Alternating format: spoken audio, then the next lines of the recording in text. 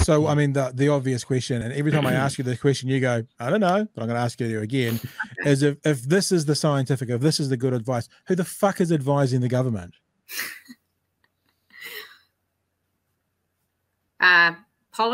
Politics. Right.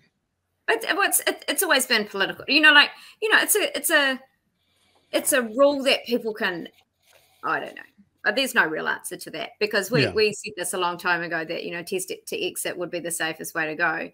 And, so it is what it is. And it's annoying because it means that some people will be getting infected when they don't understand these things. And one thing just to note on that, the more and more people who are getting access to Paxlovid, but antivirals, you've got to be even more cautious.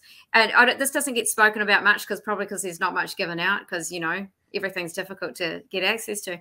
But essentially, if you go on Paxlovid, and rebound is very common. So, you test negative because you've shut your virus down with antivirals, and some people then go boom and they're off positive again. So you've got to watch out for that as well. It happened to Joe Biden. He was positive like 2 weeks after he got COVID. He was sick. Yeah. A lot of people on antivirals get a rebound. Yeah, because my mother got it in the same exposure that I got it, and because of her risk factors, she's on the antivirals as well. So I might pass that on to her.